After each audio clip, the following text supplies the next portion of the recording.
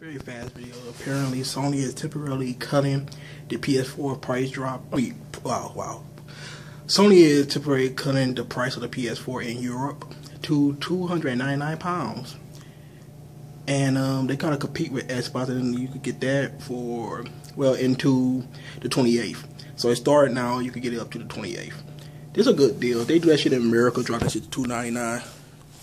Bet money they probably sell another 5 million. I swear they would.